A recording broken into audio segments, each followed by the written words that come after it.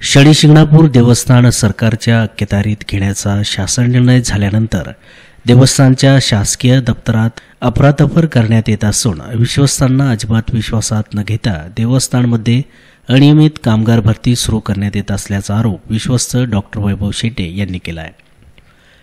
शिंगणापूर देवस्थानबाबत शासन निर्णय झाल्यानंतर घाईघाईने देवस्थानमध्ये जे काही गैरप्रकार सुरू झाले आहेत ते अतिशय धक्कादायक असून यामध्ये विश्वस्तांना विश्वासात घेतले जात नसून देवस्थानमध्ये गैरकारभार चालला आहे। हे सर्व गैरप्रकार कोण आणि कशासाठी करून घेत आहे हे नव्याने सांगण्याची गरज नाही, असे शेटे यांनी म्हटलंय। डॉक्टर वैभव शेटे यांच्यासह सरपंच आणि ग्रामस्थ देवस्थान कार्यालयात गेले असता शेटे यांनी बेकायदेशीर कर्मचारी भरतीबाबत आणि कर्मचाऱ्यांचे पगारपत्रक मिळण्याबाबत मागणी केली असता कार्यकारी अधिकाऱ्यांनी कोणत्याही प्रकारची माहिती देण्यास आणि कागदपत्र देण्यास टाळाटाळ करत असल्याचा आरोप देखील उपोषणकर्त्यांनी केला आहे। शासन दरबारी निर्णय झाला की शनीश्वर देवस्थान ट्रस्ट हे आता शासन ताब्यात घेणार आहे। तेव्हापासून इथल्या अध्यक्षांनी, विश्वस्तांनी, कार्यकारी अधिकाऱ्यांनी जो त्यांच्या कागदपत्रामध्ये गोंधळ घातला आणि अफरातफर चालू केली, त्याचं आम्ही एक निदर्शनास आमच्या आल्यावरती आम्ही त्यांना जाब विचारण्यासाठी आज माननीय डॉक्टर वैभव शेटे यांच्या नेतृत्वाखाली इथं आलो। आज सकाळपासून त्यांना आम्ही कागदाची मागणी करतोय, पण साधं एक पेपरसुद्धा ते डॉक्टर वैभव शेट्यांना देऊ शकले नाही आणि अशीच मनमानी कारभार त्यांचा 2005पासून शिंगणापूर ग्रामस्थ सहन करतायत। आम्हाला आज वाटलं होतं की आज निदान ते आम्हाला काहीतरी पेपर्स देतील, पण तिने आम्हाला सरळ भाषेमध्ये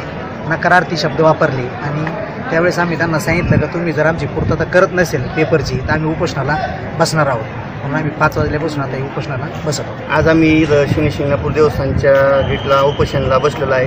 याचं कारण असं आहे, आमचे विश्वस्त वैभव डॉक्टर शेटे आणि बाळासाहेब सरपंच शिंगणापूरचे आणि ग्रामस्थ आम्ही याच्यासाठी इथं उपोषणाला बसलो का ही जी भरती आहे ही अनलिगली आहे आणि या भरतीची आम्हाला माहिती भेटावी यासाठी आम्ही इथं उपोषणाला बसलो होतो, पण आम्हाला काही माहिती अजून काही दिलेली नाही कोणी।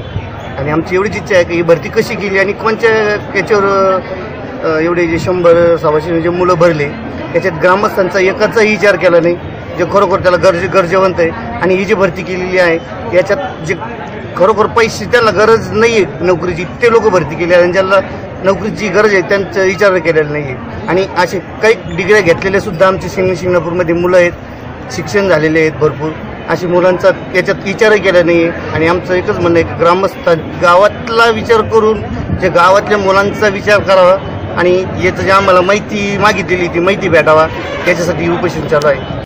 शिंगणापूर देवस्थान ट्रस्ट याच्या विरोधात अनेक जणांनी याच्या विरोधात अर्ज केलेले आहेत, आतापर्यंत त्याच्या कंप्लीट केलेल्या आहेत। खऱ्या अर्थानं या देवस्थानमधून कोट्यावधी रुपयाची निधी, इथले साधनं आणि इथले बेकायदेशीर कर्मचारी भरती या संदर्भात अनेक ॲलिगेशन्स लोकांनी याच्यावर लावले होते आणि विशेष म्हणजे याच्यामध्ये दोषी ठरलेले आहेत। आणि आज खऱ्या अर्थानं विश्वस्ताला जर माहिती भेटत नसेल, विश्वस्त येऊन सुद्धा त्या विश्वस्ताला जर कुठल्याही प्रकारची किंमत नसेल तर खऱ्या अर्थाने याच्या पाठीमागं कोण आहे, याच्या पाठीमागं कोणते राजकीय असते तर जे विश्वस्तांची मनमानी न करता त्यांचं विचारात न घेता रात्रीतून कर्मचारी भरती करणं, त्यांना पगार वाढवणं, कर्मचारी भरणं याच्या विरोधात आम्ही नाही, परंतु त्या लोकांना बळीचा बकरा केलं जातं आणि या देवस्थानची मोठ्या प्रकारची आर्थिक लूट चालू आहे। 17-20 कोटीचे कामं तुम्ही 100 कोटीवर नेऊन घातले। खऱ्या अर्थानं हे कुठं पाप फेडणार हा मोठा प्रश्न आहे। म्हणून खऱ्या अर्थानं विश्वस्त डॉक्टर वैभव शेटे यांच्या आधिपत्याखाली काल आज इथं बसण्याचा योग आला, कारण विश्वस्तांना माहिती मिळत नाही। म्हणून या तर पूर्ण तालुका म्हणा, पूर्ण गावातील ग्रामस्थ म्हणा, सर्व भाविक लोक खऱ्या अर्थानं यांच्या पाठीमागे उभं राहणं गरजेचं आहे। आणि या देवस्थानला या कर्मचारी असेल, या इथले अधिकारी असतील, हे कोणाच्या विरोध असते यांना हा मेळ शोधून काढला पाहिजे आणि त्यांना कडक शासन केलं पाहिजे।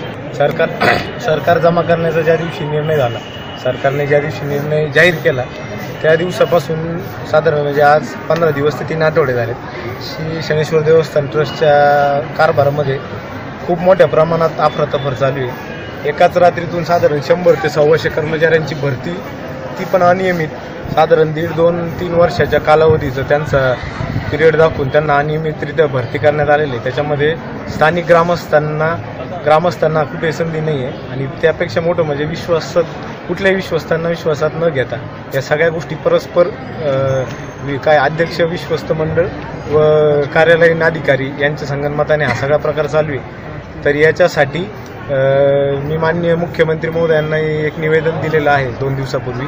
त्यांना त्यानंतर विधी व न्याय खात्याचे मंत्री माननीय रणजित पाटील यांनाही निवेदन दिलेलं आहे. त्याच्यावरती लवकरात लवकर कारवाई व्हावी. आज मी व आमचे सरपंच व इतर ग्रामस्थ यांच्यासोबत सकाळी 9 वाजल्यापासून देवस्थानच्या ऑफिसमध्ये काही ठराविक गोष्टींची मागणी करतोय. त्या मागण्या आम्ही इथं मांडलेल्या आहेत. जी बेकायदेशीर भरती कर्मचाऱ्यांची झाली, त्याच्यानंतर पगार वेतन श्रेणी जी आहे कर्मचाऱ्यांची ती, त्यानंतर देवस्थानच्या मालकीची वाहनं जी आहेत, व्हेकल डिपार्टमेंटचं संपूर्ण गोष्टींची मी सकाळी 9 वाजल्यापासून त्यांना मागणी करतोय. तर त्यांनी एकही प्रश्नाचं उत्तर दिलेलं नाही आहे. त्याच्या व्हिडिओ क्लिप पण माझ्याकडे रेडी आहेत. त्यांना आम्ही दुपारी निवेदन दिलं की तुम्ही जर 5 वाजेपर्यंत आमच्या मागण्या मान्य केल्या नाही तर आम्हाला बेमुदत उपोषण करावं लागेल. आणि 5 वाजल्याच्या नंतर आम्हाला कुठलाही प्रतिसाद न मिळाल्यामुळं आम्ही उपोषणावरती बसण्याचा निर्णय घेतला आहे. जोपर्यंत आमच्या मागण्या मान्य होत नाहीत आणि या सगळी बेकायदेशीर भरती जोपर्यंत थांबणार नाही तोपर्यंत आम्ही आमचं उपोषण मागे घेणार नाही. त्यामुळे आपल्या मागण्यांच्या संदर्भातील माहिती मिळावी या मागणीसाठी विश्वस्त वैभव शेटे यांच्यासह सरपंच बाळासाहेब बनकर, शिवसेनेचे प्रकाश शेटे, बाळासाहेब कुराट तसेच ग्रामस्थांनी देवस्थानच्या प्रशासकीय कार्यालयासमोर बेमुदत उपोषण सुरू केलं आहे.